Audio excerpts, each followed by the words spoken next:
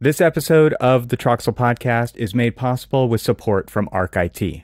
Are you tired of standard IT services that miss the mark? Choose ArchIT for specialized, proactive IT management, BIM support, and robust data security tailored for architects. Whether you're a team of 10 or a growing firm of 50 plus, ArchIT understands the architecture industry and will empower your unique creative vision to enable you to do your best work. Embrace a technology team that enhances, not hinders, your design process. Visit getarchit.com for your free IT assessment and start transforming your firm and your tech experience today. That's getarchit.com. Welcome back to the Troxel Podcast. I'm Evan Troxel. And once again, if you are a regular listener and are enjoying these episodes, please subscribe on both YouTube and in your preferred podcast app to let me know that you're a fan of the show. Being a subscriber, which is completely free, directly influences two things, which are my ability to attract sponsors that help keep the show going and my ability to attract high-profile guests, which is great for you and our industry.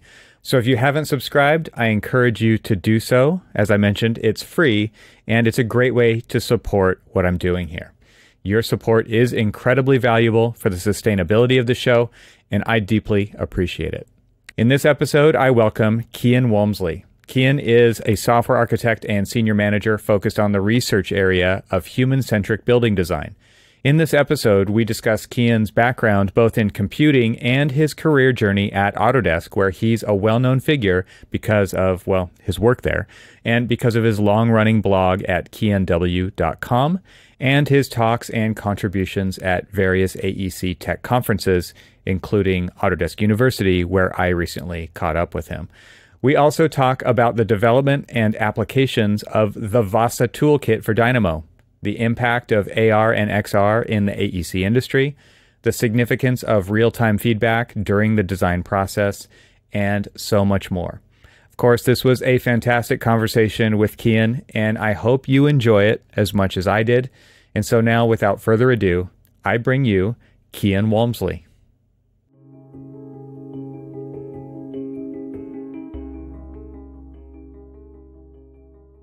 I'm joined today by Kean Walmsley, and I am very happy to have you on the show. And I've been following you for a long time. Stalking, lurking, I don't know what the right word is, but you have a great blog, and obviously you've been with Autodesk for quite a while.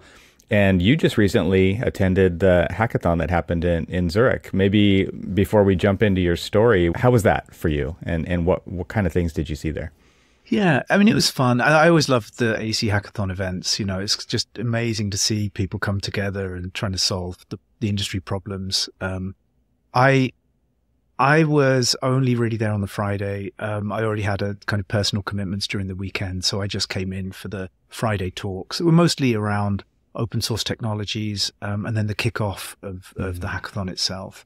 But I found it very interesting. It was really I actually was kind of surprised at the number of people that I knew there and had the chance to catch up with some sort of unexpected folk that I've met over the years, and also some people that I've been in contact with but had never met in person. So it was very good. Yeah, but you know, short and sweet. I was only there for, I was there for 5 hours or something, but still, it was not for the full weekend. It's great that you're just close to that. I mean, that's the limiting factor, I think, so often for hackathons, right? Is that because they are so great in person, you want to be collaborating closely with your teammates on the hacks. And I mean, remote is one thing when it comes to that, but you being within a couple of hours of Zurich is incredible. And reading your bio, you've been all over the world, it sounds like. And so I'm really interested in your story. And I know you're in Switzerland now, correct? And we saw each other in Vegas at AU. So you're traveling a lot, maybe, but you've also been all over the place with what you've been working on and your trajectory. So maybe take us back, tell us a story about what your experience has been. Yeah, no, for sure. I'd be happy to. I don't, just to say though, I don't travel as much as I used to now, which is quite nice. I think COVID was good for that in the sense that it's settling things down. Yeah. And then it's picked up. It's certainly picked up, of course, since then, but it's not not as bad as it was before.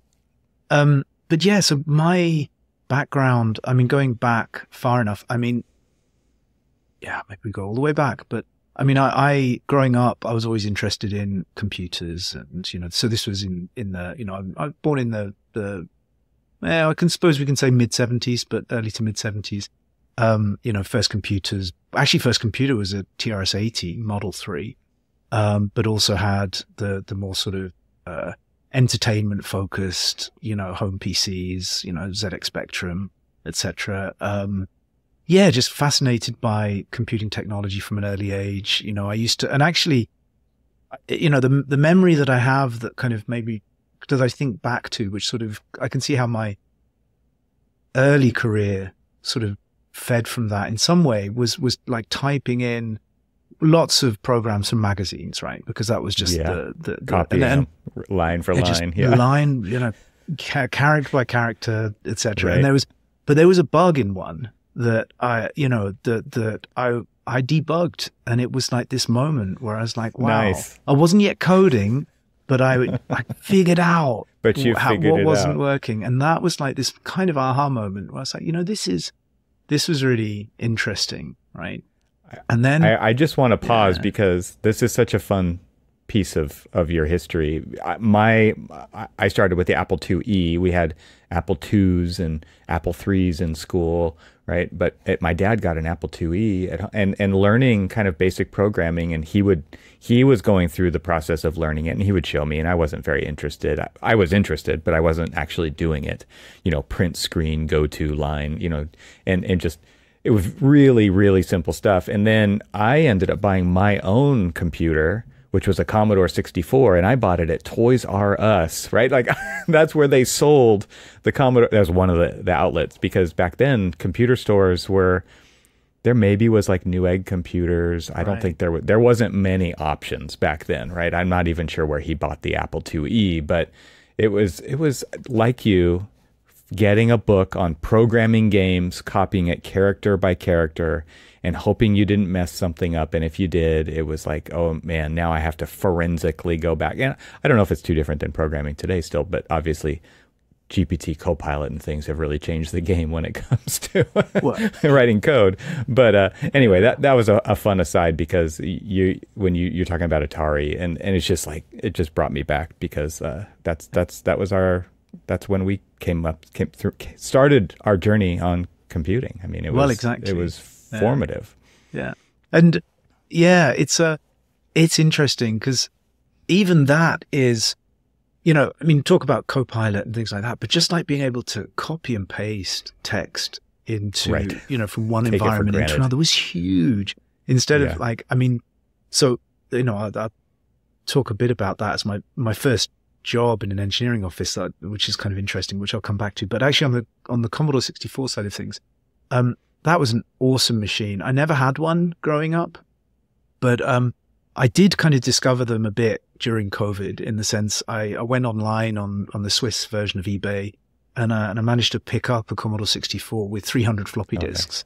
Nice. and a functioning floppy drive. And so one of the things I did, is enormous, right? The floppy drive is it wasn't like a proper 8-inch. It was like 5 1/4, but it was deep. It was big. Yes, that's what I mean. It was like a shoebox size. And it was a 5 1/4 floppy, but it was an enormous physical space. It was like almost as big as the Commodore itself, right? I mean, just going in the other direction. Yeah, exactly. So actually, I ended up doing a little YouTube series on my channel called Floppy Fridays, where basically every Friday I'd take some random floppy disks and try and load them and see what happened. And a lot of them were kind of hit or miss, but it kept me, I did 64 episodes during the pandemic, because it felt like a good number, right? So, and it was every Friday, including, the holidays. So it was literally, 52 plus the remaining 12. Nice. But yeah, by the time I was done, I learned a lot about the platform, called the Commodore 64 platform. And I really had a lot of fun. But yeah, that might be something to look at when you have a few, bored moments. But yeah, my first job in an engineering office was when I was, I guess I must have been 15 or 16, but around that age, I was still at school, and they needed somebody, and they were paying, they're paying £2 an hour, or maybe it's £4 an hour, but it was like a small amount of money. Back then it seemed huge. It was everything, right? Well, it was freedom. Right. But then can you put a price on that? But it was, my first job was to actually take old engineering calculation programs that were running on a PET machine and type them into a PC, because they just got a number of 286s actually then. And they wanted to effectively transfer these basic programs from PET Basic into GW Basic. So there was a very modest amount of rework needed, but basically it was just data entry. It was just typing. But yeah, that was actually fun, because within that drawing office, then they got AutoCAD. So they got 3 seats of AutoCAD, and they realized that they couldn't really do what they wanted to out of the box with it. So they had me, take a look at the Autolist manual and figure out how I could actually create some customizations for the drawing office, to make them more efficient. It was a plastic vessel manufacturer that was effectively creating, pressure vessels, etc. So there was a lot of, 2D plans, elevations of nozzles and flanges and things like that. So, to go in and essentially clip the nozzle so that it would, join appropriately the point on the, on the roof of this vessel, etc. So yeah, it was really kind of, there's a lot of geometry, a lot of, fun problems figuring out how to do that stuff in Autolist. They ended up getting a third party, or, an independent package in addition to AutoCAD that would do 2D constraints. And yeah, so that was a product called Dimension N. So it was an early, geometric package that allowed you to set up an overall drawing and then, configure it. And I was really kind of pushing the boundaries on that package. I was constantly on the phone with the folks over in Peterborough. So this is about, 35, 40 miles away from where I grew up. Trying to figure out whether what I was doing was the right way to do things and how I could, and that actually led over time to me getting a job for them as well. So I went in while still at university. I was studying computer science at university at the time. And I went in and helped document one of the packages that they were developing. I also that was actually my first trip to Switzerland for them. I went to the Swiss Railways to demo some software for the Swiss Railways in Lausanne. So that was actually really fun to do that, even as a student still, and speaking French for them as well, which was also pretty wild to think about back then. Because when I was studying, I guess, in a nutshell, my interests as a young man were with computers and speaking French. So in the UK, we have A levels. So we, I think it's still now, but we sort of filter down to a very small set of subjects, even at the age of 16, right? So I was doing computer science, maths, and French at that point from 16 to 18. And when I went to university, I chose the university really based on the ability to do an exchange year in France as part of the program. Wow. So nice. That was always my goal, was to work for a software company in a French-speaking country, which I always thought was France at the time, because, why not? But then I discovered Switzerland, and I realized that actually French-speaking Switzerland was the place for me. Wow, how cool! Yeah. How cool. So then, and it was really fun, because then while I was still at university, I was applying for jobs all over the place, and it wasn't that I wanted to go into the CAD industry at all. I'd had some experience, relatively low level experience with AutoCAD and with other packages, but I was applying for any sort of computing related job, even some management consulting jobs. My life would be very different if I'd got one of those. But I ended up, I ended up getting an email in my I was in my fourth year, so wrapping up my studies in the UK, and it was my future boss who emailed me and said, "Well, I was just speaking to your former boss at this smaller software company. I'm building a team that is going to be essentially a European developer support team. So we would, the people in the team would be answering technical problems. So talking back to the debugging, magazine listings, but also, giving training around our programming interfaces, speaking at conferences and seminars, and, so there'd be quite a lot of travel, quite a lot of interaction with people. And by that point, I kind of realized that my destiny was not necessarily to be a heads down coder, just doing development on one feature or even one particular area, that I wanted more variety. And I also wanted that human connection. So I was like, sign me up. When can I start? Kind of thing. Well, obviously then had to go for an interview. And my first round interview was in the UK in our office in Guildford at the time. So this would have been in June or July of 1995. But the second round interview was in Switzerland because that's where he was based. And he told me, when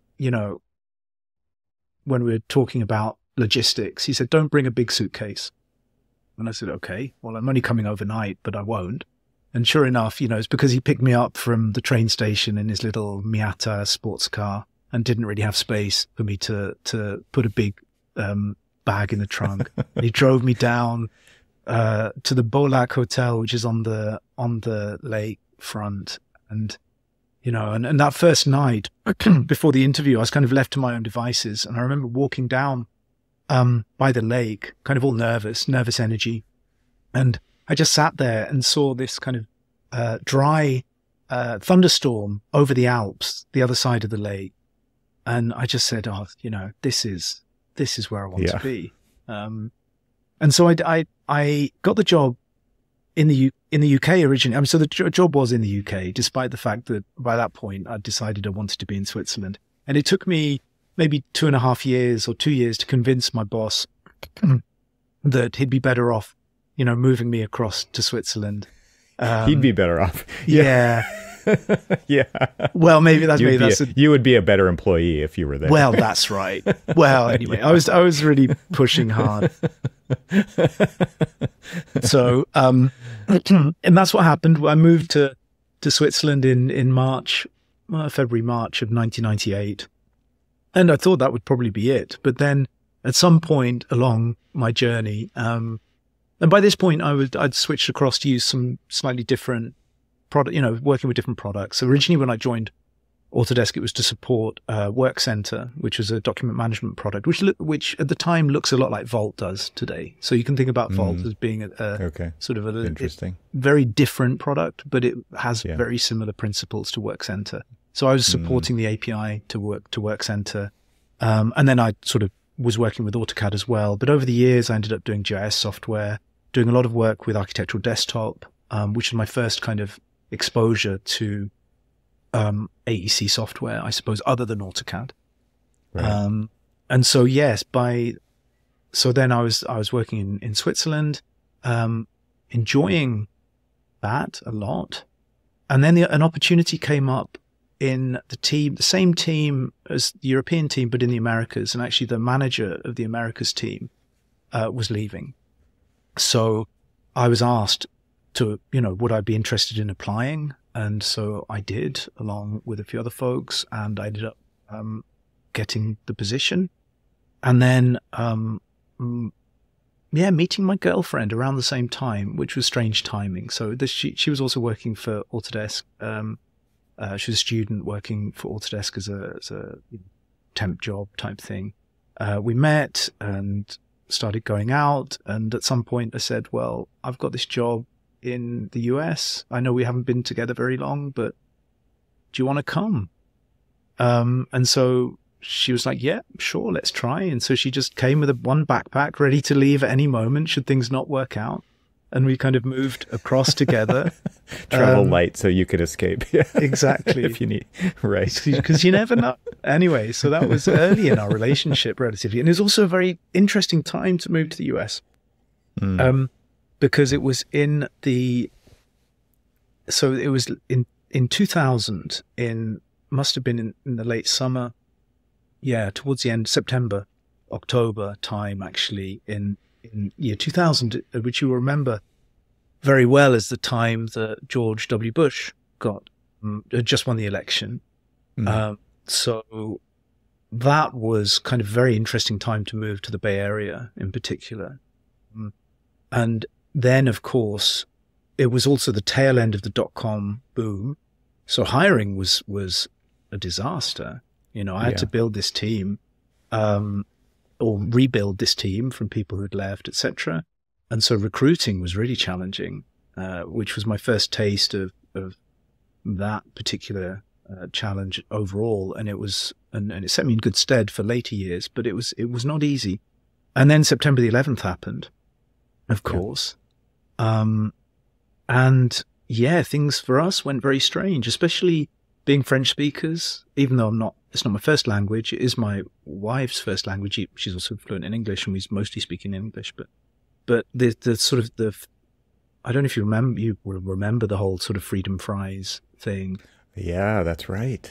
Yep, I remember. Right, the whole, and it's not like we necessarily felt this sort of, less welcome in the Bay Area. Yeah. But it was a strange time to be in the US generally, I would say. Yeah. And it kind of made us realize that for us, it wasn't the place that we wanted to start a family.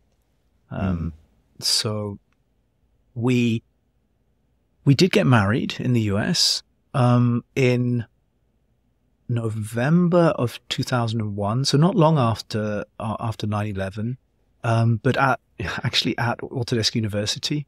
So just a few days before, in fact, because we were going to be there anyway. For AU 2001.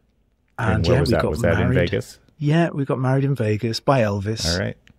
Which for us is cute and kitsch, whereas I think for most Americans it's a little trashy. But what's funny is you're like, I don't think that the U.S. is the place for us to start the family, but we're doing this wedding thing with Elvis. Yes, exactly. Well, it's yeah, I know that when you say it like that, it does seem a little bit incongruent. I get it. I love it. It's a good story, man. But it's just how it happened. Anyway, so we got married, and then at that point, I was kind of putting out the feelers within Autodesk to see whether there are opportunities inside the company that I could, move into, but back in Europe effectively. So, and so I was really happy that somebody in our consulting division sort of came to me and said, "Oh, I heard you're looking to move back to Europe." And he was like the head of the European consulting team. So I thought, okay, it's perfect. I'm going to get a job in Europe. No problem. He actually said, well, the good news is I've got an opportunity for you. The less good news, depending on where you want to be, is that I've now got a global role and I'd really like you to go to India to set up a development team for my organization. Wow. And well, it is, it came as a little bit of a surprise. But at the same time, I said, well, where in India? And he says, oh, Bangalore. And I said, well, my mum is actually from Bangalore. I had family in Bangalore, like my grandmother and uncles and aunts. Incredible. Yeah. So I was like, you know what? So I talked about it with my wife and they said, well, if you go for 2 years, normally with these kind of deals, first of all, it's an expat deal. So the money was attractive. It was actually more than I was getting in the US and the costs would be lower, of course. But they also said normally they'd move me back to the US afterwards. That would be the deal. But I sort of said, well, if you change it so that you can move me anywhere in the world afterwards, with no guarantee of a job, but just to relocate me, then yeah, okay, maybe we can talk more about it because our intention is not to come back to the US afterwards. Yeah. Right. And so that kind of how it went down. We ended up going to Bangalore in, I think, October of 2003 is when we moved, pretty much. And so there I was helping set up a team that could deliver consulting projects for Autodesk worldwide from India. So this was kind of the early days of IT offshoring, I suppose. You know, there was that kind of wave that was hitting. There's a big boom around right, hiring people in much the same way as hiring people in the Bay Area had been challenging. Hiring people in Bangalore at that time was super challenging. So that was really quite interesting as well. Just because there was so much demand at that time. I mean, same thing with the .com boom. You didn't say bust, you said boom, right? So I assume it's a supply and demand issue where talent is going to the highest bidder, and yeah, I can imagine. Exactly. So it was really that. It was like and nobody wanted to come and work well, at least in the Bay Area at the time, like nobody wanted to go and work for a bricks and mortar software company that was founded in the 80s. Everybody wanted to go into company and pets.com or whatever. I don't know, whatever the thing was at the time. So, you know, in India it's slightly different. I mean, Autodesk remained a reasonably attractive, target for people who are looking to get a job, but at the same, not really, because it was also quite a flat sort of hierarchy within Autodesk. It's always been that way in many ways. And one of the things that we found with people wanting to do a job, work for an employer, a multinational employer, they were looking for much more hierarchy and the ability to progress, regularly have a job change or, title change, which is not necessarily what's important or what's important inside Autodesk. It's really that at all. It's really about, yes, you look at compensation, you look at the work you're doing. You don't really look at the title that somebody's given you. But so that's where we had to adapt a little bit to the local market and sort of find ways to sort of be attractive as an employer to people who wanted to come to us. The other kind of wrinkle to that whole story in many ways is that we arrived in India and found out that we were expecting our first child. So my wife was pregnant, and I just signed a 2-year contract to do this job. And we're like, well, what do we do? Do we go back to the UK? Well, go somewhere else, go back to Switzerland, go to the UK, whatever. Or do we sort of stay and go all in and have the baby in India? And I kind of said, well, if you want to have the baby in Europe, we can certainly go back and do that. But I did feel this, commitment. I'd made a commitment for 2 years, and I said, well, I can come back regularly, but we won't be together all the time. That's just, that's not realistic. I can't, at the time, there's no way I could have done the job from Europe. I really needed to be there in Bangalore. So we made the decision to look for an apartment that was really close to the office, within walking distance, so they didn't have to deal with, I could come back really quickly if I needed to. We looked at hospitals and found one that worked for us, and decided to have the baby in India, which was kind of a big deal. It was, I had local support, of course, with family, so that helped as well, but it was still kind of a challenging period. Yeah. Wow.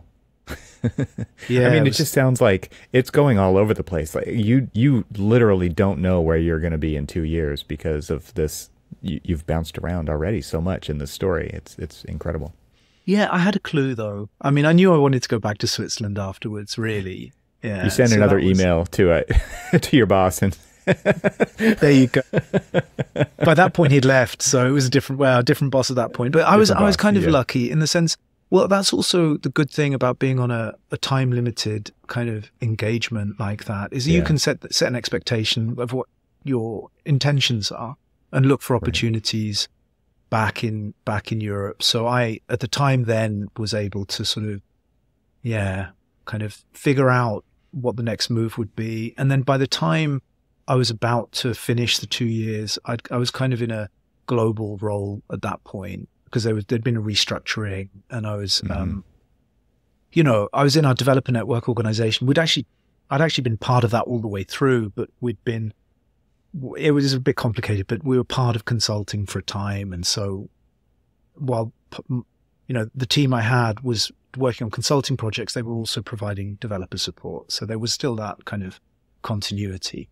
But yeah, so my boss, and you may have come across Jim Quancy over the years anyway. No, maybe not. Okay. Well, he's the senior director of our developer network inside Autodesk, and he's soon to be retiring actually. But he was the person I was reporting to at the time, and I became a senior manager with a worldwide responsibility. And then moving back to Switzerland was straightforward to justify at that point. So that's what we did. I moved back in 2006, and I was at that point, having managed a team in the Americas and a team in Asia, I was now managing, 20 to 30 people in a worldwide. So I then had teams all over the place, which was really fun. Traveling to Japan and China, etc. Yeah, so that was the trajectory in terms of my offices, the end I ended up working in. And then, so by that point I was back in Switzerland, and we, had a couple more kids. And so increasingly less likely to want to carry on traveling really. So, yeah. That's great. And so you've did this giant loop around the world and got back to the place where you really felt like this was where you wanted your roots to be. And that's, and just to speak to your last part there, like it's less likely to uproot when you're actually putting those roots in. And it just sounds like a perfect place for you. That's, my wife and I were looking for something similar. It was just like, we were done with being in LA. We were just completely done with it. And I don't think I've told this story before, but one night we were in the midst of selling our house, listing it, doing the photography, staging everything, and doing all the things that you do.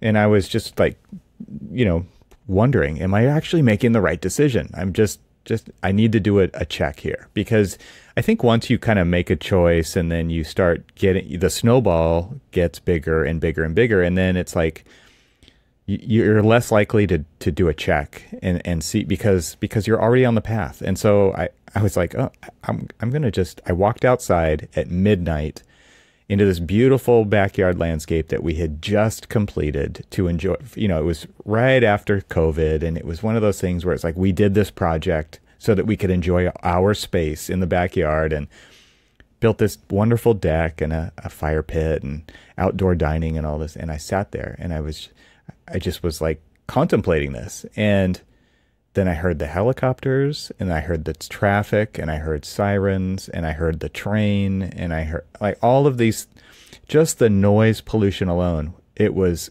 so convincing to me at that moment that I was absolutely making the right choice, because we hadn't even decided really where we were going to end up, but we knew it had to be different than this. And I think coming up as a designer in architecture, I work with clients throughout the decades who always wanted something that was the complete opposite of what they had. They didn't know what that was, but they knew it wasn't what they had. And so if they had a room with no windows, they wanted a room that was all glass. If they had a room with a low ceiling, they wanted a really high ceiling. And that was how I felt in that moment. It was like, I know I don't want this. I knew I wanted to get more connected to nature. I wanted to be close to trails. I wanted clean air. I knew I wanted no noise. I wanted dark skies, all of these things. And so we had an idea of where we were going, but it was that moment that like really sealed it for me. And I think that is such interesting kind of things that we have to also juggle in our professional lives, right? Is the family, the roots, where you're going to put your roots down. And there's all of these parts of us that are a part of that equation, and navigating all that. Like there's no playbook for any of that. So I'm appreciative to you for telling this story, because I think it is a big part of what everybody deals with. And even though this is a podcast about tech and AEC, like we have to acknowledge that there's these other things out there. And I mean, a big reason why I do this podcast is because when I was starting a digital practice at a firm that only had IT up to that point, I mean, there was no playbook. And that's why I've done this, right? It's like to give people the tools to not only just hear about how other people are dealing with things, but how to implement things. But also now I think I'm very interested in broadening the reach of the types of information and stories that we tell on this podcast to make it more whole. I mean, that to me is, and so I appreciate you telling that story, because it was a beautiful story, and I'm really jealous of where you are. I mean, I've seen the Alps, right? Like I've seen your skiing trips that you've posted a couple of pictures of here and there, and it's an incredible location, and I can see why you were so drawn to it. Yeah, I mean, it is a lovely place to live, and and it has to be said that I got some advice, and again from Jim. So Jim Quancy, he gave some interesting advice quite early on in my career, and that's, which I've kind of taken to heart to some degree, but he sort of says, figure out where you want to live in the world and move there. Mm-hmm. Don't worry about work. Don't worry about whatever else, just, that stuff takes care of itself. And I think that's increasingly true now, right? Yeah. In the sort of more online post-COVID world, that you can find a way. I think that is environment is really important. The story that you started with, and like you would get on the phone and you would talk to the software support, right? There was no internet when you were trying to figure out how to push the limits of the CAD package, right? And now look where we are, right? Over that 25 years, it's absolutely incredible. And to your point, I think a lot of times we flip that. We say we have to have that figured out before we go, or else we can't go. And the advice that was given to you was go, and the other stuff will fall into place. I think that's a nice perspective to have, and it runs antithetical to what a lot of people think or hear from the people they're asking. Yeah. This episode is made possible with support from AVAIL. In a world where precision meets creativity, where every line drawn holds the power to innovate, people like you are shaping the future. But let's face it, in the realm of design, the unknown is your least favorite companion. You've been stranded on the island of inefficient software, lost in the fog of endless searching for the right content. It's time to embark on a new journey, a journey to clarity, efficiency, and design excellence. It's time to get off that island and away from the unknown. Introducing AVAIL, the beacon in your design odyssey. Say goodbye to the daunting 10 to 20 minutes wasted per search, the costly interruptions in your creative flow. With AVAIL, your team will zip through content discovery, focusing more on designing and less on searching. Imagine a world where you can stop constantly fighting the costly fires caused by pulling content from past projects, building from scratch, or relying on personal libraries. AVAIL isn't just a tool, it's a revolution for AECO firms. Organize, manage, and navigate your project information with a leader that's proven in reliability, relatability, and success. Join the ranks of the top AECO firms who've already chosen AVAIL. In just 30 days, you could deploy AVAIL and witness a dramatic reduction in costly design errors. Whether it's your first CMS or you're considering a switch, there's someone you should meet. Will Rouse, your guide to all things AVAIL. Schedule an appointment and explore AVAIL's capabilities, onboarding programs, and professional services. Don't let your designs be clouded by inefficiency. Clear skies are just a click away. Go to getavail.com/stranded and book a meeting with Will to start your AVAIL journey today. AVAIL, where your best design is just a search away. My thanks to AVAIL for supporting this episode of the Troxel Podcast. And now, let's get back to the conversation. So you have no regrets about moving to Oregon? Well, it's only been a year, right? But no, in this year, it's been incredible, and incredible from a sense of like I can't see my neighbors, and not that my wife is much more private than I am. I have a podcast that goes out to a global audience, right? And so, but at the same time, it's like we have our space, and we have the dark skies, and we don't have the noise pollution, and we have amazing air quality, and I like to go mountain bike riding, and I have incredible world-class trails here. So it's been an amazing experience so far, and I'm proud to call myself an Oregonian. And what's funny is there's a lot of ex-Californians here. And so I don't feel too out of place, because we thought, what's that going to be like? There's definitely places in the US that are like, go home, Californians, stop ruining our state. And I would say like 95% of the people that I talk to who have been here for a while now came from California. So oh, really? Interesting. Yeah, there's a lot of ex-Californians here. Yeah. So just within Autodesk, I know a number of people who've moved up from San Francisco or the Bay Area generally to Portland. We have a big office there now. So, and even before then, when we had an office in Tualatin, that was or Lake Oswego after that. The people would often sort of go up there for the quality of life perspective and to just get bigger place, but also just be, as you say, connected to nature in that way. Yeah. I've interviewed Gabe Paez, who is out of Portland, who was on the XR team and obviously was the founder of The Wild. And there's actually an Autodesk podcast host. He lives here. And so we've gotten together a couple of times too, which is fantastic. So it is interesting to be able to build your network internationally, but then still find these close relationships happening because of that it's just like kind of reversed funnel, right? It's really interesting. One of my old students, when I used to teach at the university in Southern California, lives less than a mile away from me. He's an architect, right? And it's like, how did that happen? Like we found each other on Instagram. He posted a photo. I'm like, that looks like this valley. And he's like, it is. Where are you? And it's just one of those serendipitous things that I find that so interesting how those things happen. I have no idea how they happen, but it's so interesting that they do. Yeah, no, it's really interesting. I think there is that aspect of the, being connected more globally, of course, is just sort of surfacing these local connections that prove to be really valuable that you wouldn't otherwise know.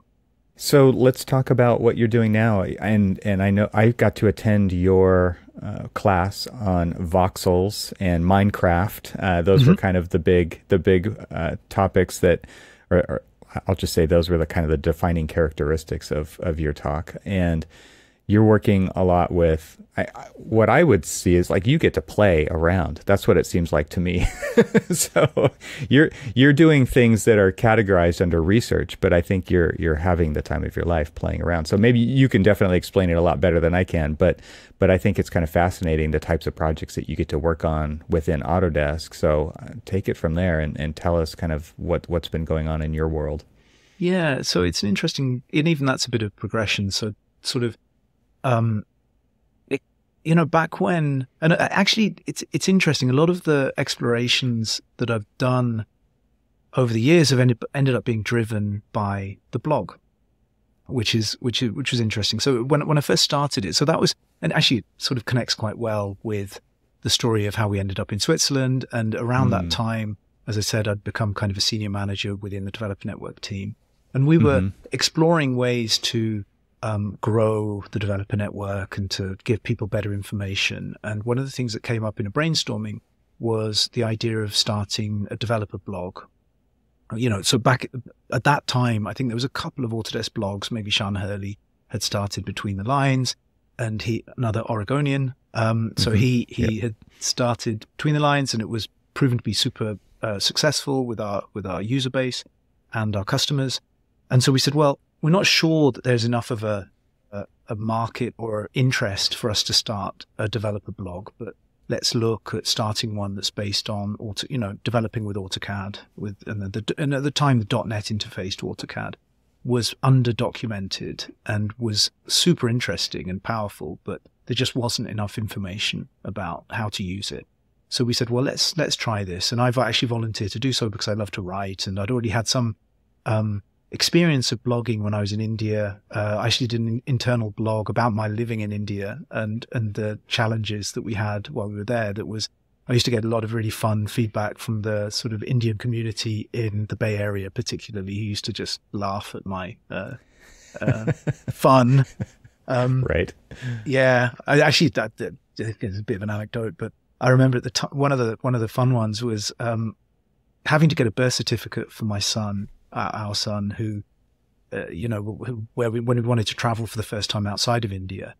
There was a whole process to follow in order to get it, and you had to go through all these, just amazing dusty offices inside this sort of, old sort of empire, British Empire type building with where you have to go from one office to the next. So I created a flow chart sort of describing the process, but then also the shortcuts you could take and how much it cost in the bribes to speed up the process each time. I'd have to dig it out. I have it somewhere. That's great. But it was really kind of fun. So it's things like that I used to post. And so I had some experience blogging, and then I thought, well, let's try. So I started blogging in June or July of 2006. It was also, for me, having become a senior manager, I was feeling a little bit further away from technology and also from our customers. So for me, it was a good way to reconnect with the community, which has always been really important to me. And it ended up being quite successful. I mean, I think at some point, obviously the whole blogging, the blogosphere from Autodesk blogosphere sort of exploded from 2004 onwards.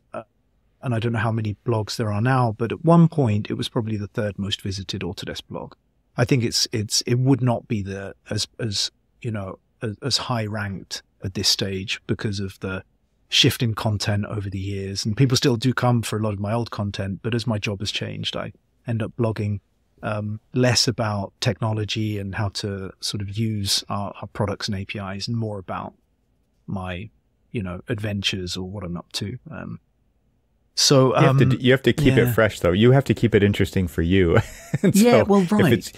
You go through those different shifts in what you're interested in putting out there. I used to have a YouTube mountain biking channel. I would love to post more videos to that, but it's one of those things where it's just like, I think that there is a lot of value in these little side hustles like this, right? Whether it's sanctioned by the mothership or not, because it ignites the curiosity in you, which then feeds back into the business. Ultimately, it makes you an interesting person who also, you have this direct line with an audience, and there's a feedback loop there, which also informs the work that you do. I think it's a really cool thing. Sorry to derail the no, it's really that's a really insightful comment. I mean, I always felt that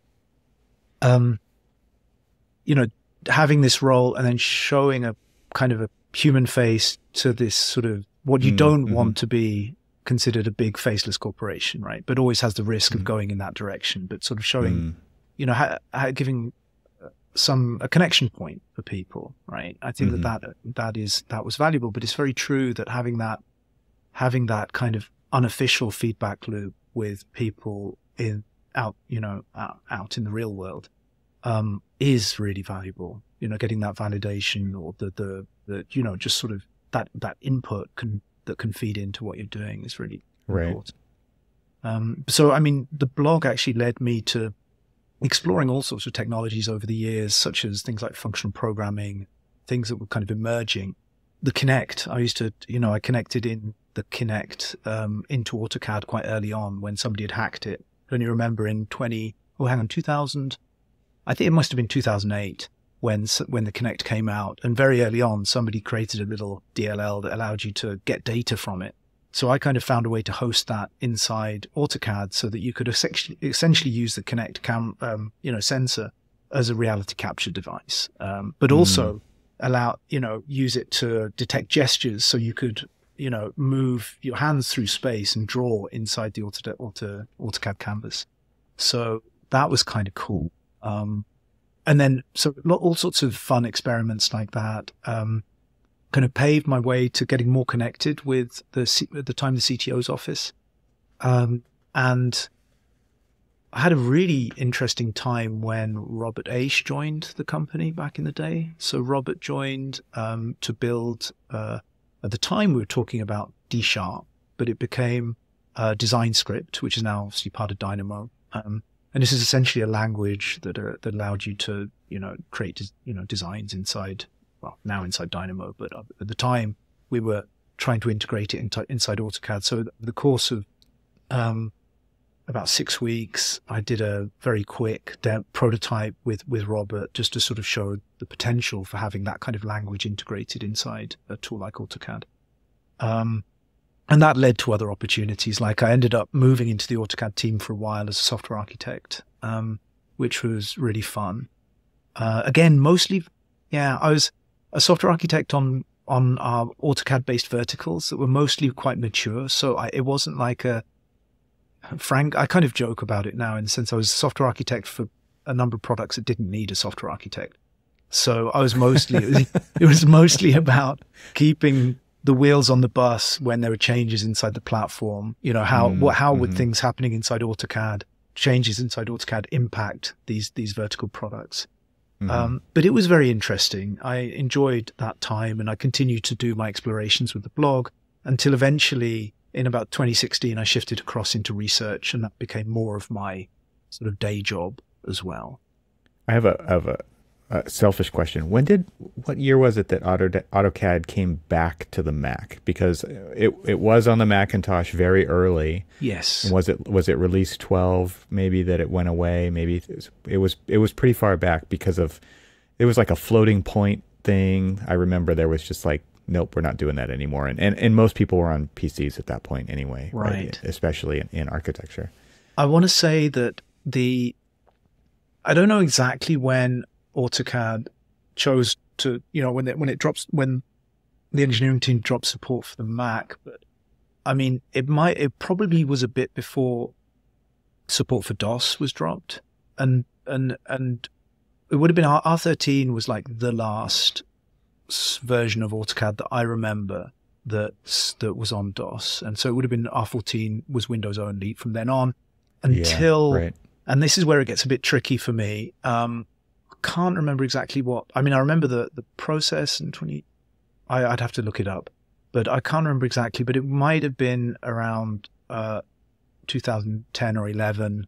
I was going to say 2013 was my guess, but I don't know. Honestly, that was just, I don't know why that number sticks out. But I remember when it did, I follow Anthony's blog at architosh.com, and several people who are obviously always tracking the Mac and AEC, and I've always been one of those people as well. But it's that was a big deal. I mean, and it was beautiful. I mean, to have a big 27-inch iMac screen or whatever running a really beautiful looking product AutoCAD that everybody was familiar with on the hardware that they wanted to run it on was a big deal for that to come back. Absolutely, cool. And it was really. I mean, what's interesting about that was that I was more excited about the sort of re-architecture work that enabled that and the potential that came off that. And I'll sort of tell you a bit of let's do a potted history of the AutoCAD architecture. But so R13 was, so prior to R13, everything was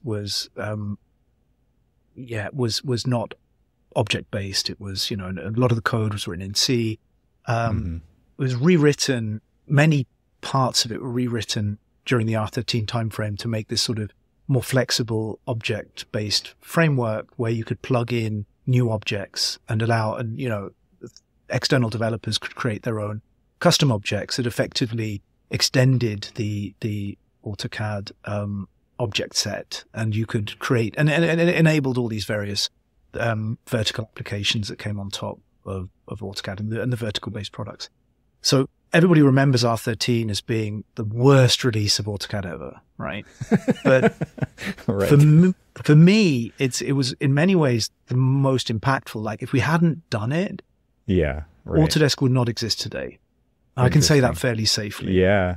So it enabled everything. It's the product. Yeah. Yeah, but it just enabled all this growth into new markets. It enabled this whole vibrant developer community around the world to flesh out this ecosystem of products that was so important to our customers. So despite the fact it was painful for customers, it was like and it might have been executed differently.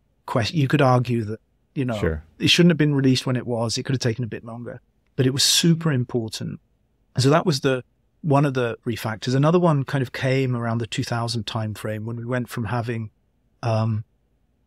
single document AutoCAD to having multiple documents loadable. And so there was a whole kind of encapsulation process that allowed us to have to unplug. We even had called it DWG Unplugged at the time, but unplug the engine that loaded DWG files.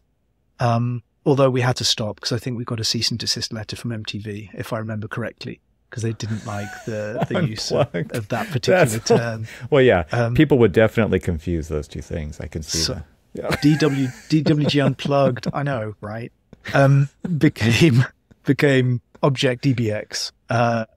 And so that was. I mean, AutoCAD, Eric Clapton. Yeah, I can see. Yeah, that. I mean, it's just so surreal. But ridiculous. I mean, that's where the inspiration came from. So what I can understand what the concerns might have been. That was the problem. Is you let that be known that inspired probably, you. Yeah. Well, not me personally, but yeah, the product managers. Anyway, so they renamed it. But anyway, so that was another important sort of step in the modularization of AutoCAD is to have this sort of separate component that could manage DWGs.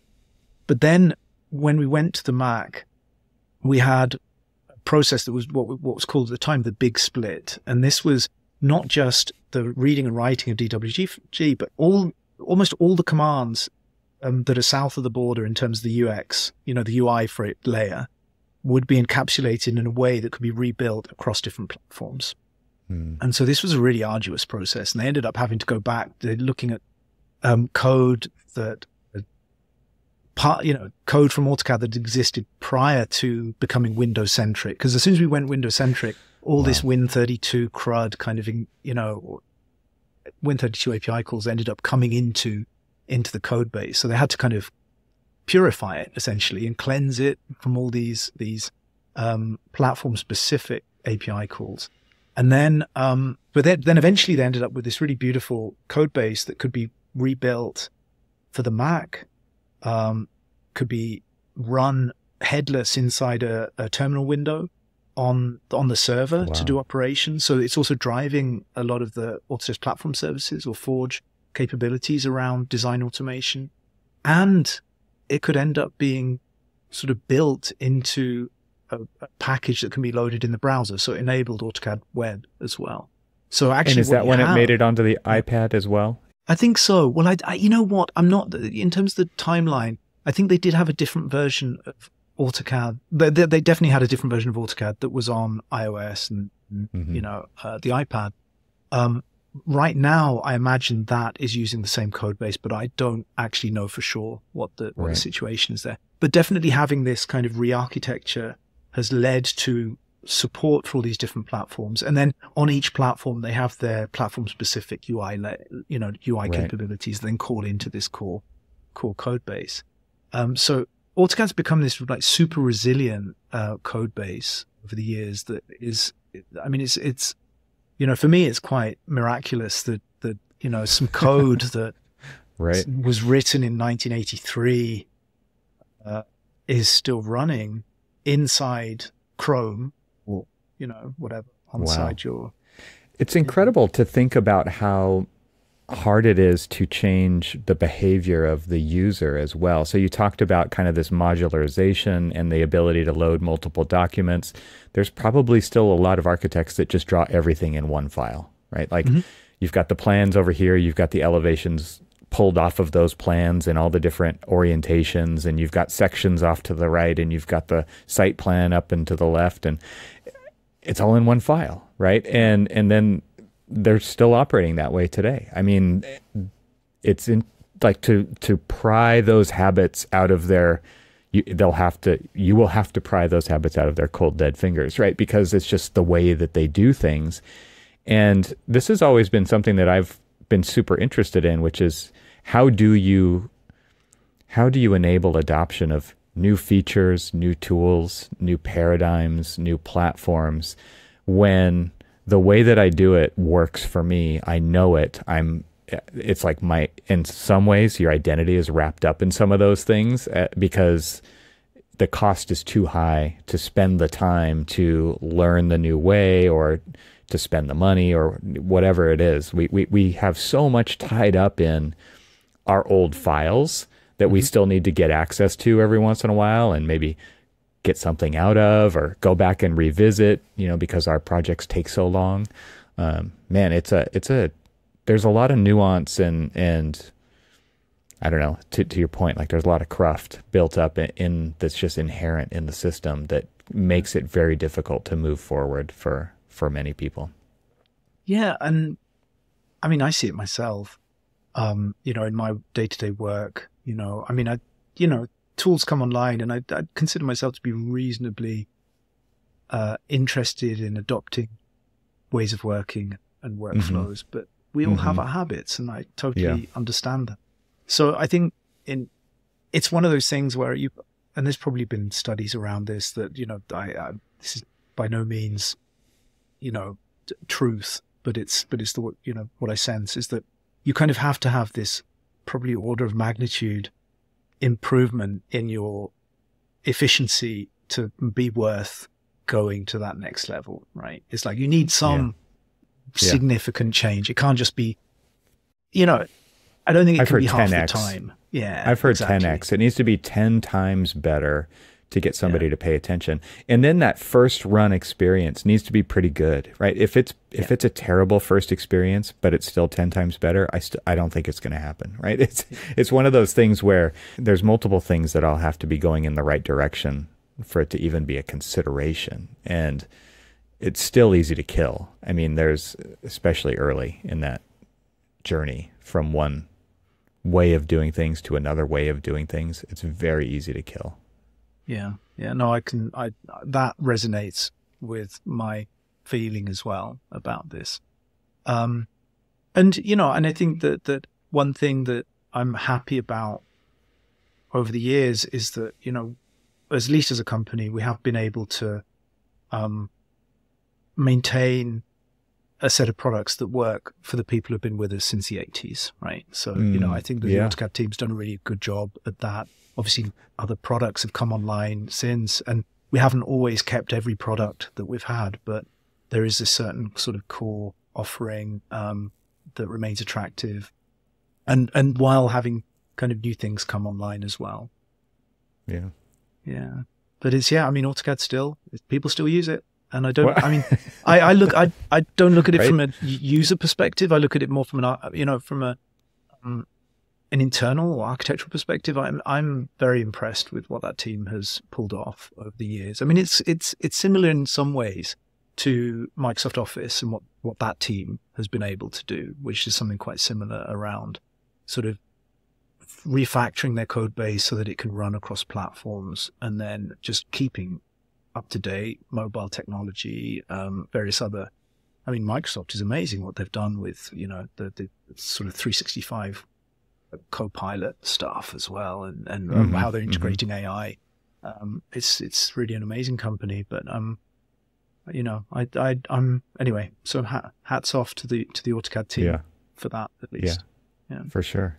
So now you're working at the class that I got to attend at AU. You were talking about Minecraft and voxels, and I thought that there was a lot of really interesting opportunities there. And the thing that I mentioned after I attended to you when we caught each other in the hall was this idea of kind of the intersection of VR, XR with the work that you're doing as a possibility for wayfinding inside of buildings, because the example that you were showing was like path of travel, using voxels to kind of determine path of travel through three-dimensional space in a digital environment, and mapping a path of travel and then being able to see it in space, you know, on the computer.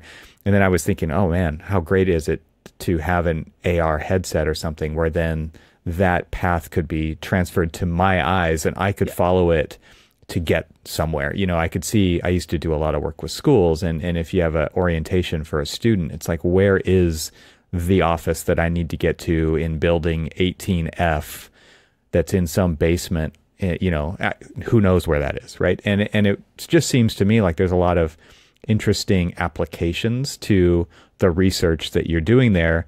And it's funny because you're tying it back to Minecraft, which I have a 17-year-old who loves Minecraft, loves it. Like, and talks about the nuance of Minecraft, and it's completely lost on me because of I don't follow it. But at the same time, it's this incredible environment to make things, right? And that's what I love about it on his behalf, is that he's actually making things on the computer, not just consuming and not just playing. He is doing it through play, which I think is an important aspect, but it's a creation engine, right? And I think that's what we're doing as architects as well. We're building these digital environments, and now you're looking at kind of an intersection of game, play / building environment, right, which is based on cubes, and the work that architects are doing and how those merge. I was really intrigued with your talk, and I would love it if you would kind of take the opportunity to give an overview of what you were talking about. No, absolutely. So yes, I mean, the class is really around a toolkit that we've built inside Autodesk Research called VASA, which is a voxel-based architectural space analysis. So it's really and think of it as a toolkit, and it's inside Dynamo, but we also have sort of versions that we run separately as well, where you can take a sort of 3D geometry, break it up into cubes, and it will analyze this space. Not necessarily cubes, actually. The voxels are often like long and thin for reasons, but you can look at for people who are interested, my AU talk explains a little bit more about this. But effectively, this toolkit will break up a building model and allow you to run certain spatial operations to understand how, human-centric it is. And I'll talk a little bit about that term, I suppose, when we see that term as well. But yes, how easy it is for somebody to get from one place to another, how much daylight they can get because they happen to have proximity to a window. We can start to analyze the space and to make sense of it and see how well adapted it is for its occupants. And because so it's really voxels, it's inherently 3D, right? And I think I just want to put this out there early is that a lot of the things that you're talking about, we are traditionally used to looking at in 2D representation, right? Daylight analyses, views, right? We're talking about isovists and path of travel. All of these things are usually on a set of PDFs or as imagery that we look at in 2D, but the bridge that you're building here is really taking that into the 3D environment. Yeah, that's right. And actually the original sort of work that was done before VASA was in 2D. So we had a 2D version of it called Space Analysis, and it had those same capabilities. One of the interesting things about space analysis is that, and VASA as well, it is really based on this idea of sort of discretizing a space, breaking it up either into a grid in 2D or into a voxel grid in 3D. And then, performing operations on those. So there are definitely kind of, you could do the same thing using more geometric approaches like so that typically you do ray tracing or ray casting to check visibility for an isovist. So you draw a line, infinite line in a certain direction, and then you check to see whether it hits anything. Whereas breaking it up into a grid will allow you to have much more predictable performance for that particular resolution, especially if you're doing repeated operations. So that's one thing that we found with this 2D space analysis package. So it was Rhys Goldstein, my colleague in Toronto, who was really the mastermind behind both space analysis and VASA. But having done this work for space analysis, he really wanted to explore the third dimension and to see whether it was possible to do something similar for 3D, which is what led to VASA. But yes, having that capability in 3D and able to work on pretty much any model, we very often just load STL files in to work with and test it. Though obviously we can get the geometry more directly from Revit or Dynamo. But that's it just can break it up, and then you can start to do these analyses. And what's very interesting there is that resolution slider, or that trade-off between accuracy and performance is really, it's up to you. If you want to do a really coarse voxel model, which is super quick to analyze, but the results aren't going to be quite as good because it's the approximation is poor, then you can. But if you want to dial up the precision and wait a bit longer because it's going to take a bit longer to calculate, then you can absolutely do that. So it's that kind of, you have that real freedom to choose what makes most sense. Do you want to just do something very quickly just to give an indication of how it works, or do you need to take a bit longer and do it with much greater accuracy? And so this kind of visualization really tool gives you the ability to really understand three-dimensional environments, and daylighting as an example, right? If you had, I think you showed a tree in a courtyard, and we were looking at maybe what rooms I could see it from.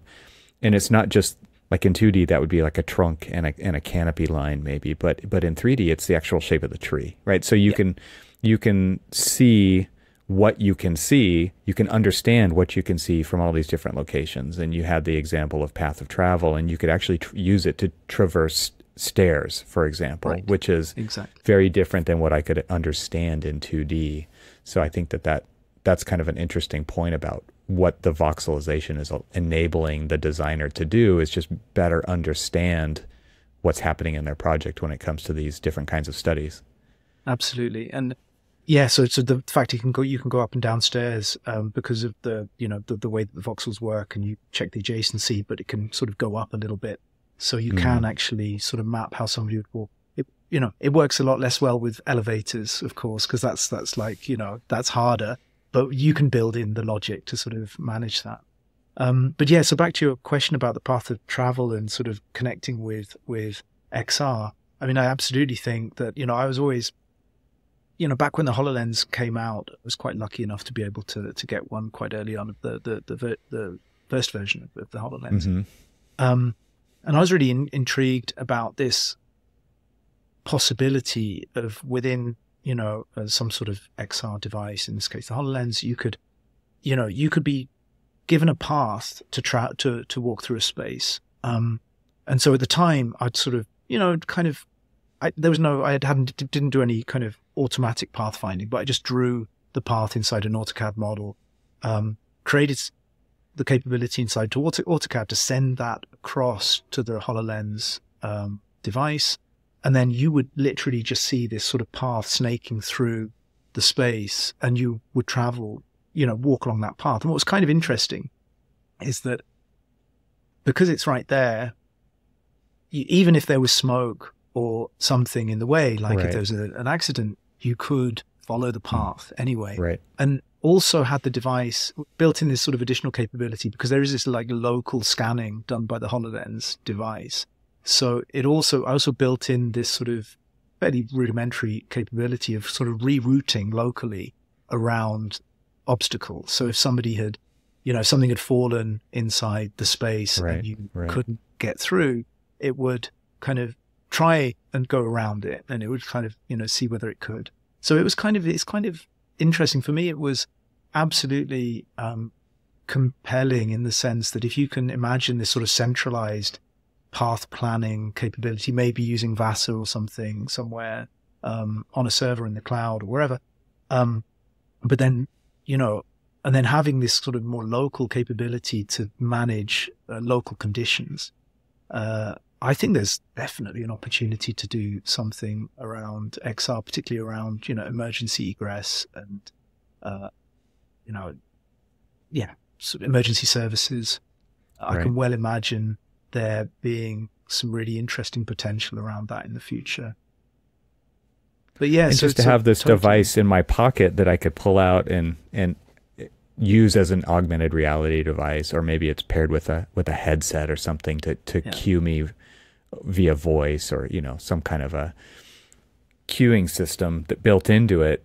Because if you can't see, maybe you need to hear it, or maybe there's I also can see a lot of applications in emergency situations, but also like in orientation situations when. Right. This episode is made possible with support from Confluence.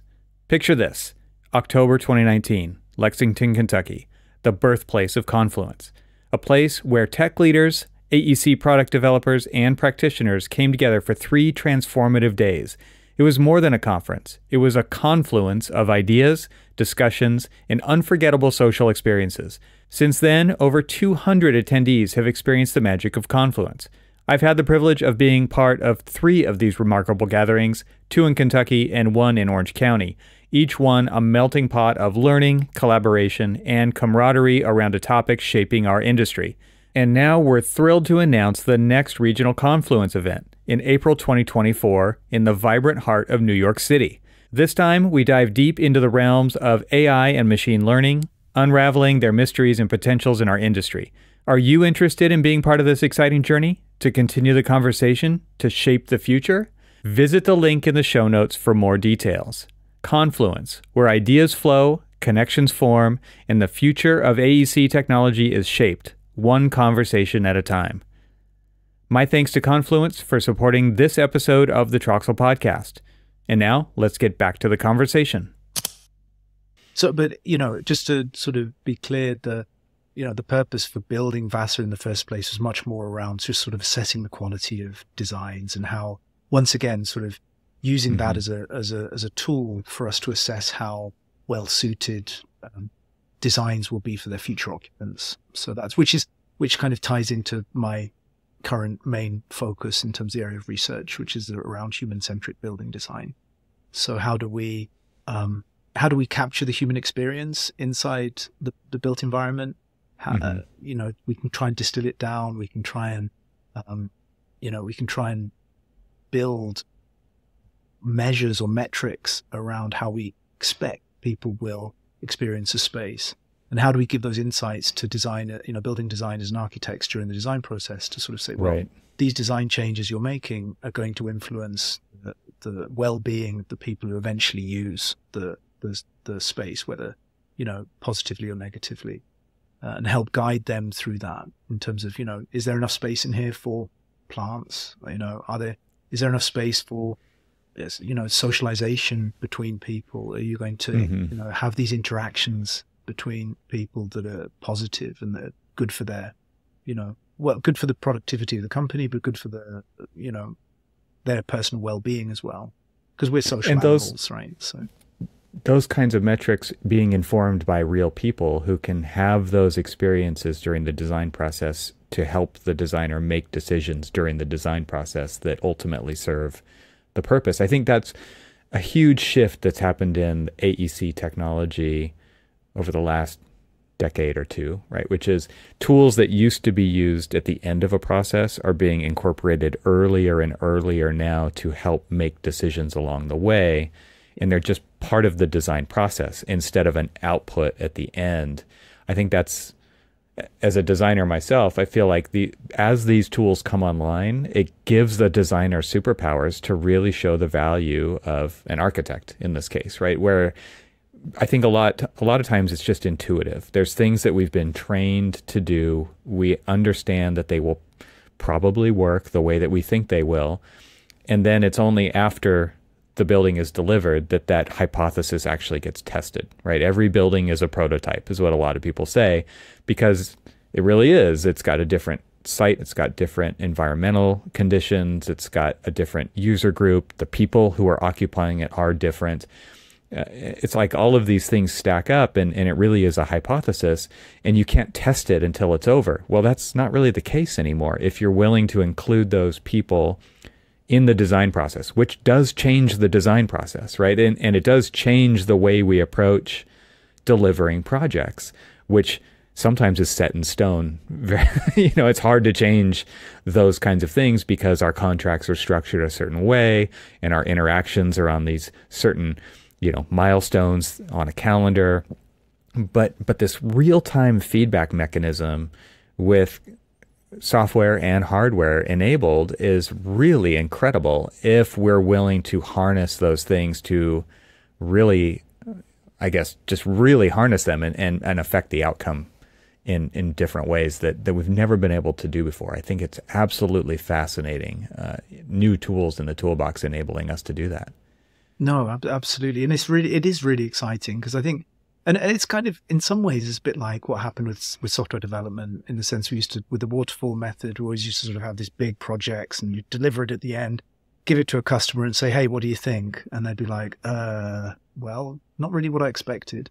Yeah. But now, of course, with more, now for the last 20, 30 years, I don't even know how long it's been, but, effectively using agile processes where you engage much more with the customer along the way and you iterate. I mean, it's a little bit harder when you're talking about a physical environment, but things like XR, things like, getting that participant feedback and allowing them to play a role in the, in the design process is super valuable. And I see it just becoming really, really compelling as technology evolves.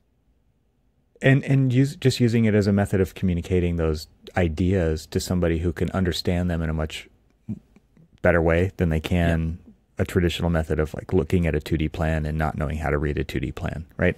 I can't tell you how many times I've sat with a client where they sign off on something on a 2D plan, and then it happens in 3D, or it actually gets built depending on the process, and they're like, whoa, that is not what I thought. That is just because they don't speak that language, and these tools are helping us speak their language if we're willing to do that, right? And so renderings served that purpose for a long time, but renderings were so curated, right? We're going to do this angle, we have this field of view, we have perfect materials, perfect lighting, perfect reflections, and the real world is not perfect, and it could change on an hourly basis, the lighting, and it could change air quality and acoustics, and there's so many different things that affect how somebody experiences something in the real world that we can now potentially plug into these models earlier on and say, this is what we're talking, this is actually this is what your experience, this is as close as we can get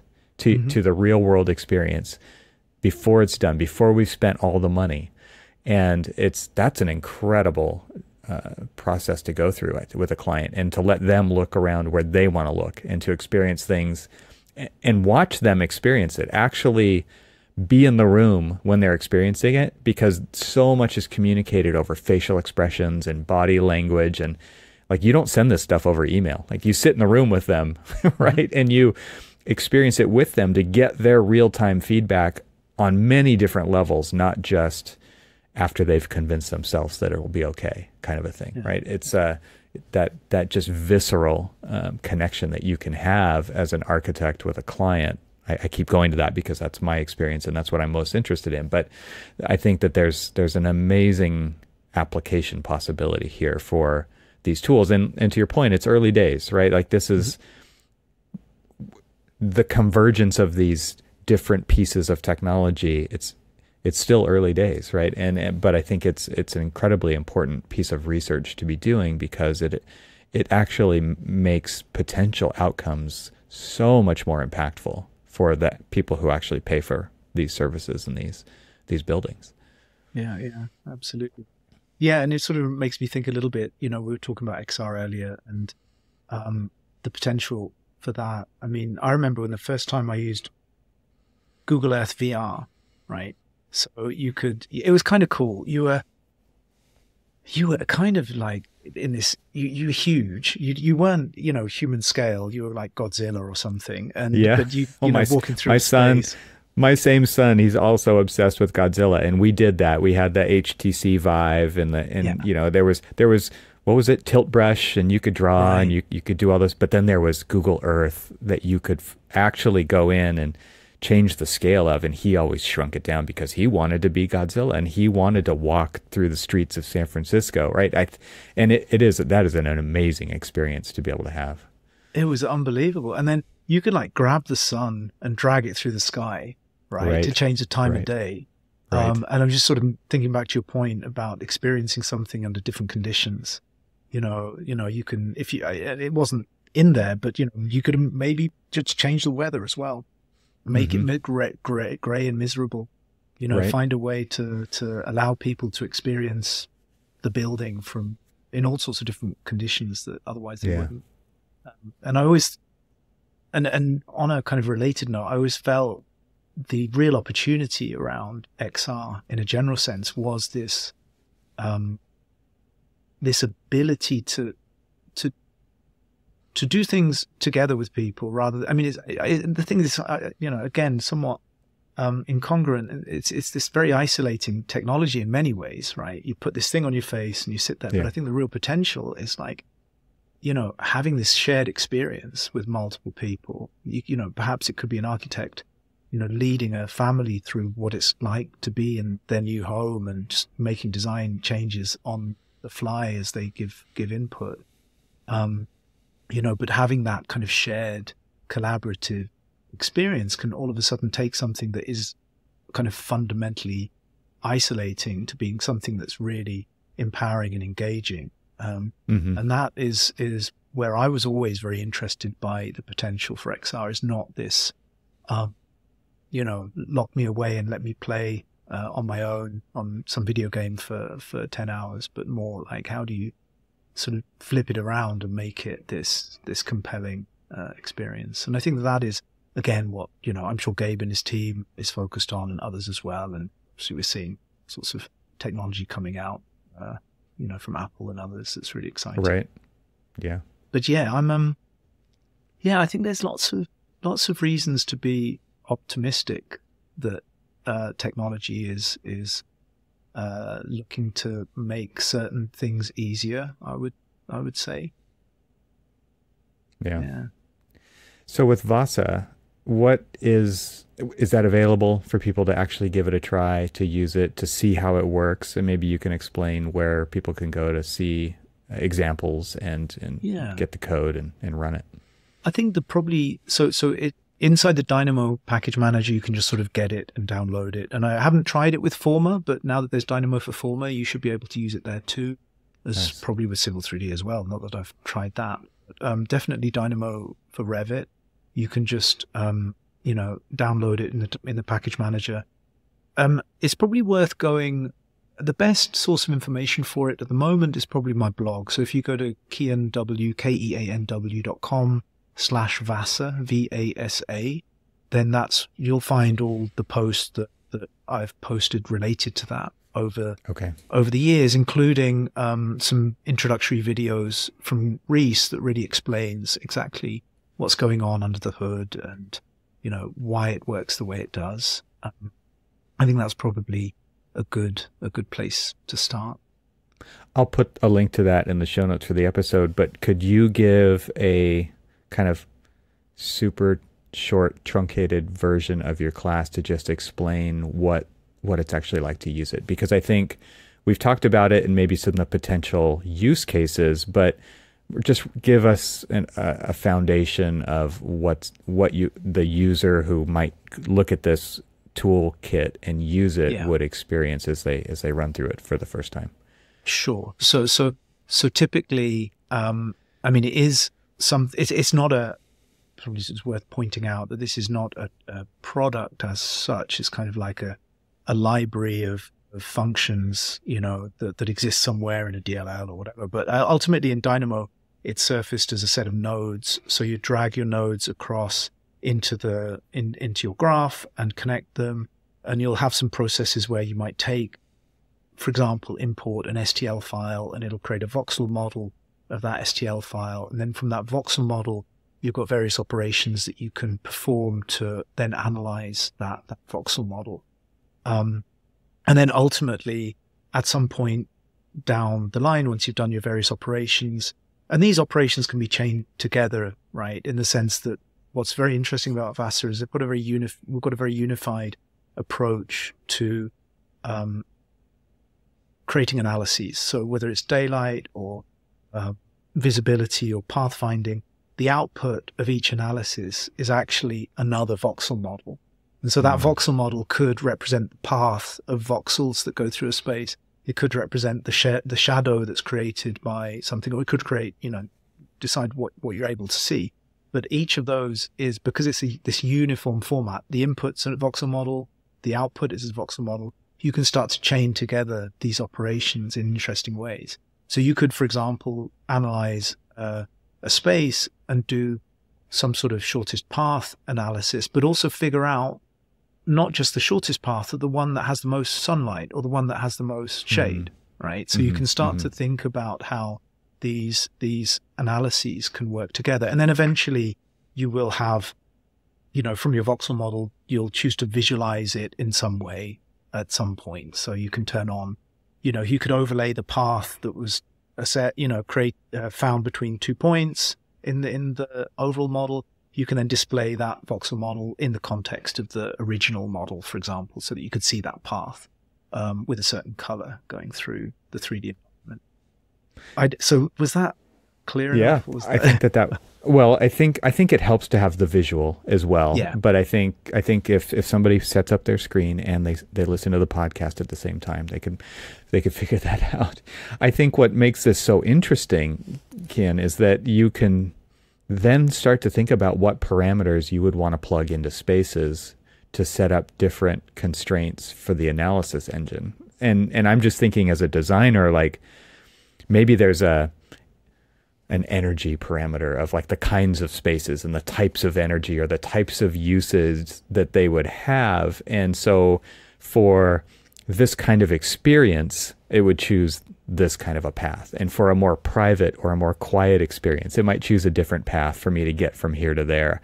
I think that there's a lot of interesting potential, again, to kind of change what we put into our models as far as metadata goes, because it starts to inform the things we're interested in studying along the way throughout the design process that haven't inherently been in the system before, right? It's like, I'm sure that there's been some instances of that kind of a thing, like healthcare design with paint color and how it affects mental health. And there's definitely things like that we could always tag. But now to actually bring that back into kind of an analysis engine that we can just continually monitor throughout the design process and get updates and maybe get scorecards back or dashboards or just test it against an actual user to say, like, is this actually working? Is this telling us what we think it's telling us? I think that there's some interesting potential there to tweak the design process for better outcomes. Yeah, I think this, and I don't know if this is really speaking to the same point, but I'm really interested by this idea of sort of following through on design intent and sort of understanding whether it really, is the design either going to, do you anticipate via simulation that this design is going to meet the design intent, or once it's actually been kind of realized using sensors, using computer vision, doing whatever, can you show that design intent was met in the real world? So I think having these sort of feedback loops was is really super interesting. And I think that sort of capturing that in some way along the way, because at the moment we don't, right? We just have, you'll model your space, and we may be able to infer some intent from the sequence of operations or the way it's been done or whatever, but it's never really made kind of explicit. And that's when we think about in the context of something like ChatGPT, where it's a dialogue, right? And you're sort of saying, layering in information, and you're sort of requesting additional, you've got this sort of history of requests, and the intent is kind of there as a dialogue. I think that that's really an interesting way that eventually over time we're going to be capturing all of the essence of what is intended, and then being able to come back and figure out whether it was met in some way. And back to your point of like this human layer of interaction and the validation that can occur throughout the design process, and how that can include the end users, or there's so many layers to who the end user might be, but actually plugging them into the process of what it takes not only to design this building, but get what they want out of it, and make them a part of the design process rather than the traditional black box design process, which is like, I'm going to go work over here in my office, and then I will present it to you when I'm ready, and then I will come back and I will make some changes, but to do that kind of out in the open, right? To do that transparently with them included creates a completely different experience for them along the way from nothing to the actual building. I think that human part of it, those stories are what is going to live on beyond me working on this project to me working on the next project, which is a completely different set of users. Like, those stories get to proliferate and again, kind of strengthen the story of what we do as an industry that actually serves people at the very, like, the end of the day. That's what this is all about, right? And that, to me, these tools give us the ability to do that even better and to really show the value of what it is that the AEC industry actually delivers when it comes to an architectural experience or different types of experiences that must be met. Like that validation feedback loop that can actually happen throughout the process is incredibly important and empowering as to fulfill the mission of this project. Yeah, absolutely. I mean, I don't. Were you able to come by our booth at AU? We were in the far end, so we were kind of tucked away. But we had a stand called From Steps to Stories. Okay. So it's actually a project that we wanted to sort of showcase some work we did with an organization in Toronto called the Bentway. So I don't know if you're familiar with the city. The Gardner Expressway goes through downtown Toronto, and the sort of city of Toronto has redeveloped a lot of parkland space underneath this raised expressway and sort of repurposing it to make more of this sort of engaging community space. We've been talking to the Bentway for many years, and we saw this opportunity to sort of go in and try and effectively capture the human experience in this space.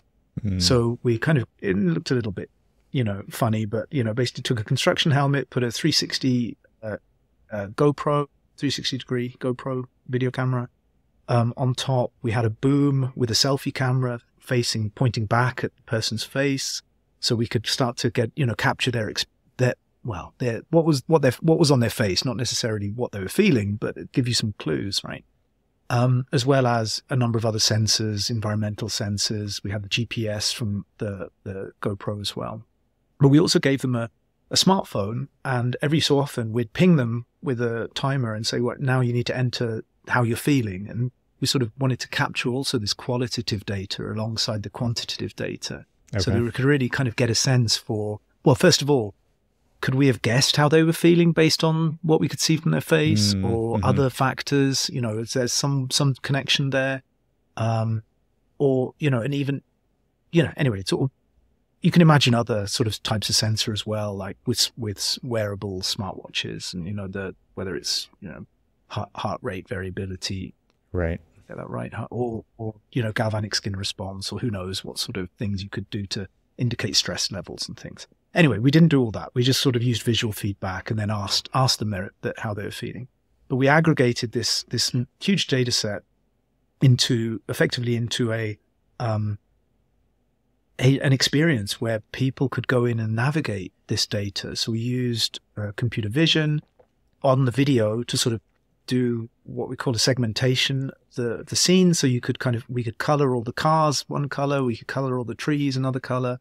So, and then you could actually sort of look at this map of the number of objects at each stage. So you could have kind of scrubbed through and say, well, I want to find this. I want to look at this part of the experience for this particular participant because they seem to see a lot of trees at that point. I'm curious where they are. So you could really kind of enable people to explore this data in a really compelling user interface that kind of included the quantitative with the qualitative, and even you could see little speech bubbles with what they were saying at that particular moment because they were talking as well into the smartphone. But again, so we created this sort of very interactive exhibit. We had, well, the first one in Toronto, we had like six 50 or 55 or 65-inch screens, placed vertically but next to each other, and that was this like huge visualization of the space. And you controlled it with a smaller touch screen that would effectively change everything on those screens. And at AU, we didn't have as much space, so we just had 3 screens and then the smaller touch screen controlling them. But it was a way for people to kind of relive the experience of being in that space, or to get insights into how people experience the space. And we tried to get a diverse set of people, some who knew the Bentway, some who didn't, and then basically would capture that data in order to, at some point in the future, you can imagine that data being very useful when redeveloping another area underneath the Bentway or elsewhere. So that was kind of the AU exhibit, but it's really like it's, looking at ways to involve people in process of sort of understanding how the built environment functions for them. Yeah, right. And surfacing that in some way with the potential of it influencing the design process. So yeah, I think that kind of speaks to a little bit to what you were talking about. Yeah, I think that's fascinating. I guess maybe we can wrap up. I have this particular point has really led me to want to ask you this last question, which is, how important is the research arm of Autodesk? I mean, to you, but also like thinking of it big picture, because what I'm looking to get insight out of is how important is it for an AEC firm to have their own version of this as well, and what kinds of things, like you probably have a bigger budget than most AEC firms for R&D, but R&D is something that I think should be happening in all of AEC, and it's not, right? I mean, like, it's happening in the large firms for sure. The budget number is probably still too small, but how important is it? Like, what, I'm sure it's driving value, but I would love to hear it from you, why you think this is so important, and what people could get out of doing R&D. Yeah, so I think there is value in having, the large. It's interesting. I mean, going back far enough, I mean, Autodesk was always a fast follower, right? In terms of our business strategy, it was not necessarily to be the first to break ground or to do something significant. It was to how can we democratize not existing technology, but take stuff that's like $100,000 and make it available for $10,000, or that same sort of order of magnitude reduction in cost. So it was always about that democratization aspect. And so I think really that shifted when, under Carl Bass and Jeff Kowalski was CTO back in the day. And they really sort of, Jeff made the decision to sort of build out this research function. We'd acquired Alias in Toronto. So we already had this core of researchers that, served as the kind of seed for us to build out this larger organization. I think it's hard for me to put a number on how valuable it is, but I think that it's really important for large. I think it's really important for small companies that large companies like Autodesk are doing this work, because I just don't think they have the scope to do it. And it's doing it on their behalf. Essentially create, I mean, I know I don't want to, it sounds funny to say that, but at some level, yes. I mean, I think it's the big players, of course, they have their own bespoke tool set and capabilities, and possibly don't have the incentives in place to actually make that better for the industry as a whole. Whereas,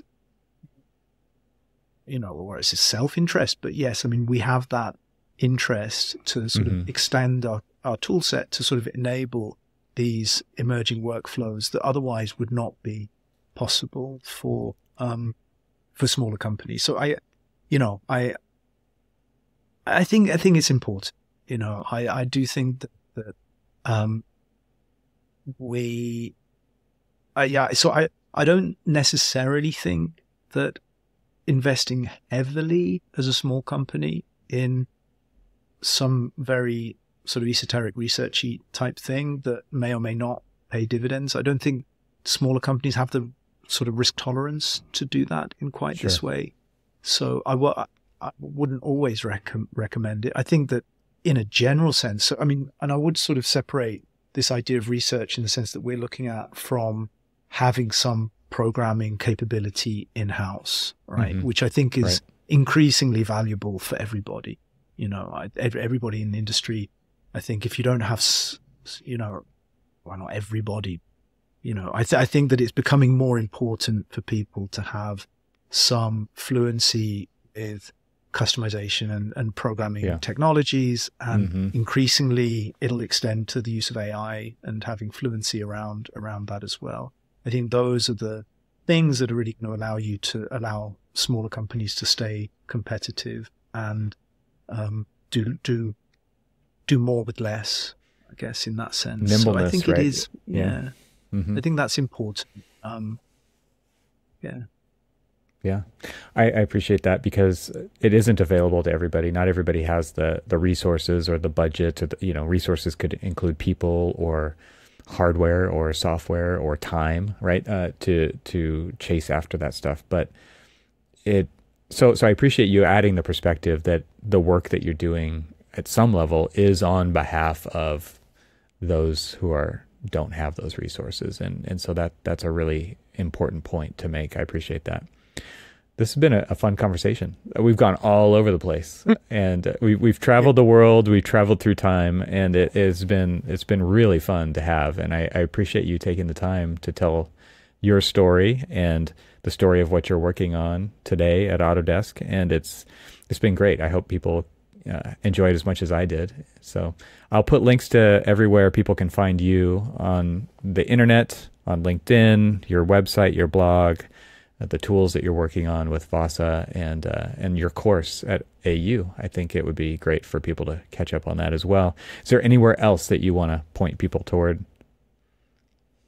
No, not off the top of my head, but if people want to connect on LinkedIn or on I don't post quite as much on X as I might once have, but I do still, all my blog content goes out through LinkedIn and Twitter or X as well. But yes, I'd just love to hear from people, reach out and get in touch. And thank you for inviting me. It was a very pleasant surprise. I love what you do, and it's been a pleasure coming on. Well, thank you very much. And likewise, I look forward to, hopefully we can do this again in the future. Yeah, I hope so. Definitely. All right. Talk to you soon. Thanks, Evan.